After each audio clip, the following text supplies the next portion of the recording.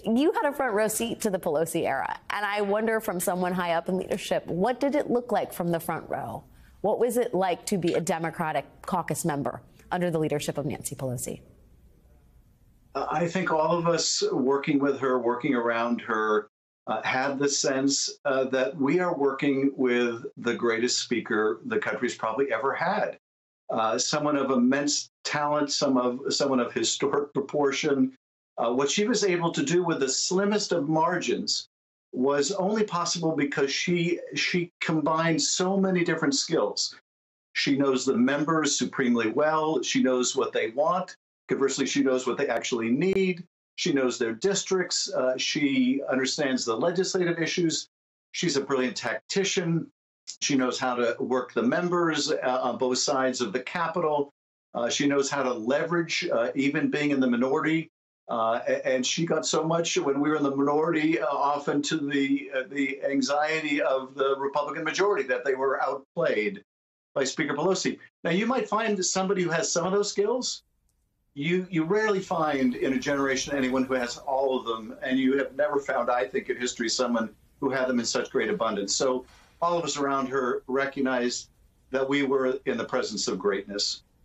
You know, I will say, as someone who's had the privilege of interviewing her before, you always knew that you had limited time because she had an extraordinary calendar. And it wasn't just, legislative meetings. These were constituent funerals or baby showers. I mean, this is someone who really understood the poly part of politics, the humanity. She was there at critical moments in her constituents' lives. And I think that that's part of the speakership that it hasn't been reported on as much, the degree to which she was really on the road doing the damn thing all the time. But she also had the ability to be firm, right? I mean, I think that's the other part. She was unstinting when she didn't like something that one of her own caucus members had presented. This is a mom who was unafraid to, I won't say spare, she didn't spare the rod. I don't want to bring corporal punishment, but, she was tough, right? Were you ever a victim of that toughness?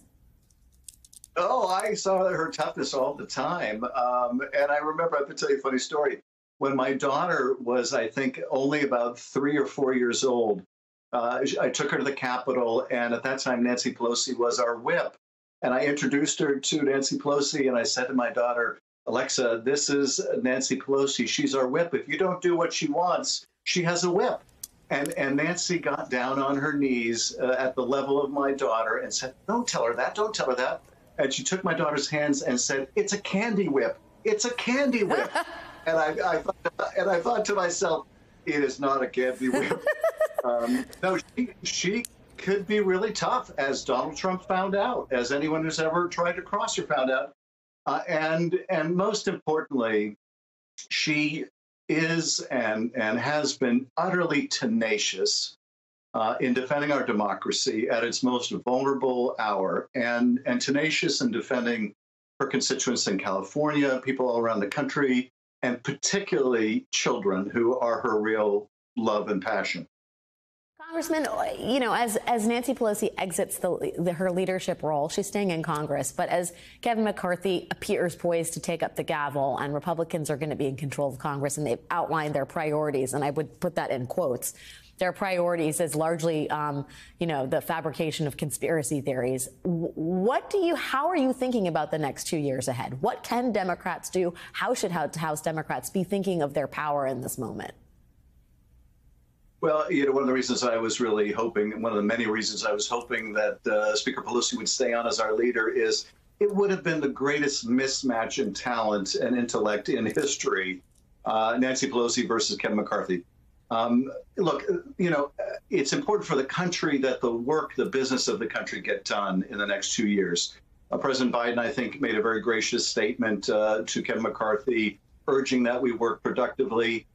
They don't seem interested in that. Now, as you said, Kevin McCarthy has promised the Marjorie Taylor Greenes of the world that, no, he's going to pursue these QAnon crazy conspiracy theories, investigate Nancy Pelosi for what? For having an insurrectionist crowd hunted to try to kill her. But, sadly, it will be, for Kevin McCarthy, the lowest common denominator of their caucus. He is a very weak leader in every sense of that term, meaning he doesn't have a stronghold in his caucus. He doesn't have really doesn't have an ideology except his own advancement.